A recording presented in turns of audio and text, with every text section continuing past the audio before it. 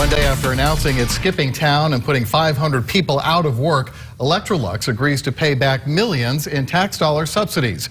Good evening, I'm Richard Ransom. And I'm Katina Rankin. Late this afternoon, Memphis Mayor Jim Strickland said Electrolux is voluntarily releasing its part of a pilot tax break.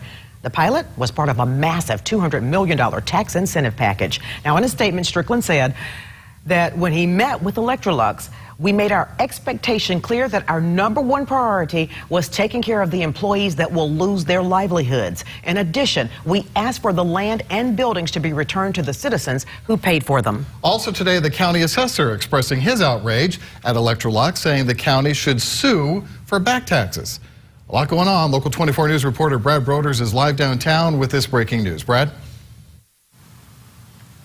Yeah, Richard, there certainly is. And in just the last couple of minutes, a new wrinkle in this story as the president of EDGE, which offers those incentive packages, disagrees with the county assessor that Electrolux does, in fact, owe back taxes. That will be sorted out in the weeks and months ahead as this financial fallout continues with this abandoned deal.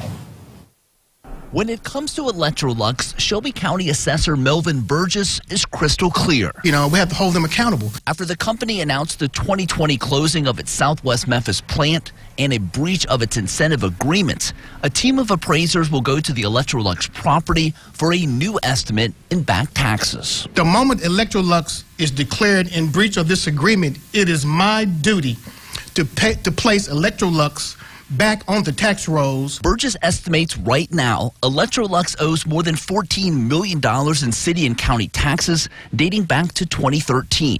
The assessor's office plans to collect. This is a huge one. This is major. Today, Burgess also offered this warning to any other companies who might consider following Electrolux's lead and bolting from a similar tax break agreement. When a contract is breached, we just want to make sure that we got our things in place.